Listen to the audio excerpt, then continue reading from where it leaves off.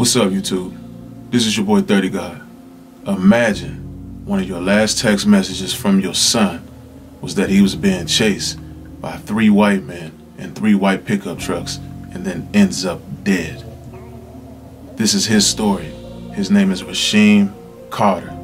Don't forget to like, comment, and subscribe.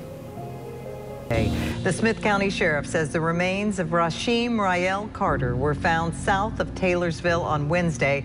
According to law enforcement, a landowner had a game camera set up in that area, and when the camera was checked last week, a picture... Unanswered questions surrounding the case of a missing Fayette man whose decomposing body was found on November 2nd in Taylorsville. Rasheem Carter, 25, was reported missing in early October while staying at a Laurel Hotel and working in Taylorsville. According to the family, in early October, Carter went to the police department in Taylorsville to report that some men in a white truck were after him. He told them that someone was trying to harm him, and I heard him when he said that, but they told me he never said someone was trying to harm him, said Rasheem Carter's mom, Tiffany Carter. Little did they know I was on the phone when he said it. He told me on the phone personally that it was 3 white trucks full of white men. He waited nervously in the police station, pacing back and forth, and asked the officers for a ride back to Laurel, where his hotel was, said Carter's aunt Felicia Cahoon. Cahoon says they refused because it was out of their jurisdiction and claimed that they had no room for him to stay. Laurel is 30 minutes or so from Taylorsville. In an exclusive interview with the Vicksburg Daily News,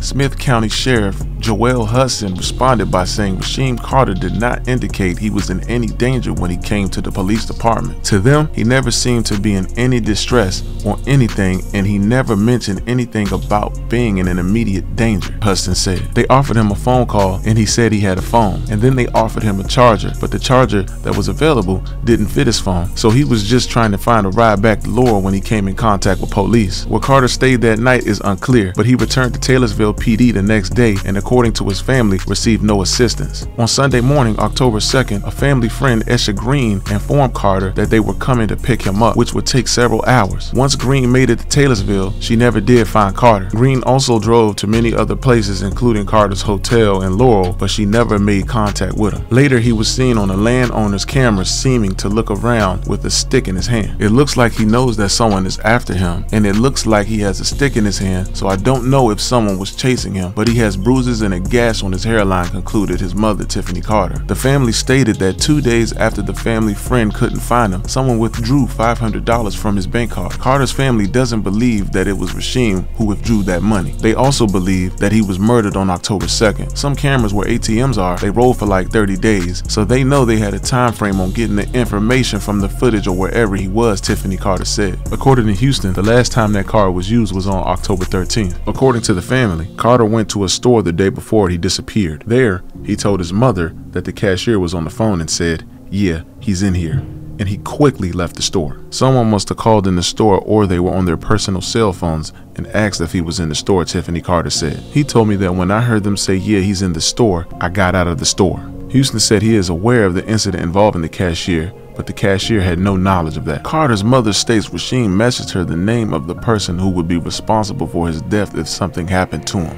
Due to the sensitive nature of this case and the as yet unproven assertions, the Vicksburg Daily News will withhold that information for now. On November 2nd, Carter's body was discovered in a wooded area in Taylorsville. According to the family, he had his Super 8 hotel key in his wallet along with his chime card. He also had what appeared to be a cell phone battery, but not his cell phone. We believe it to be a cell phone battery, but it had been in the woods for several weeks and we weren't able to locate the phone, said Houston. It may not be a cell phone battery. It possibly could be, but it was sent to the crime lab as well. The body was discovered by the Smith County Sheriff's Office in a pine tree plantation with the help of Cadaver dogs from North Mississippi. Houston confirmed a cell phone charger, a vape, all of his bank cards, and car keys and cash was found on the body. As of now, according to the family, the Smith County Sheriff's Office has stated there is no indication of foul play in Carter's death. The Smith County Sheriff's Office Department released a statement on their social media page which says in part, "We want to reiterate that this is an ongoing investigation. Other agencies including NBI and FBI have assisted as well. All details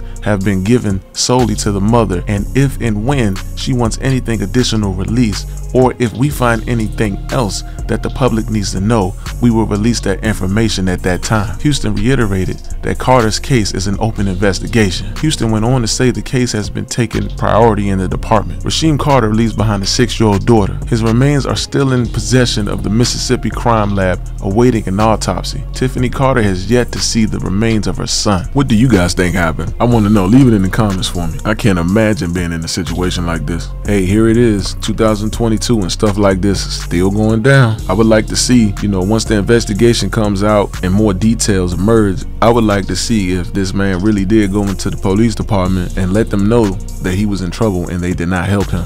If it did happen, do you expect them to help him? I mean, it could be like a big cover up, who knows? I mean, even when he said he went to the store and he heard the clerk say, yeah, he's in there, like if that did happen, who was the clerk talking to? I'm telling you, I mean, man, can you imagine? And then his body ends up found dead. We gotta know what happened in the timeline from when he last spoke to his family to the time that he died.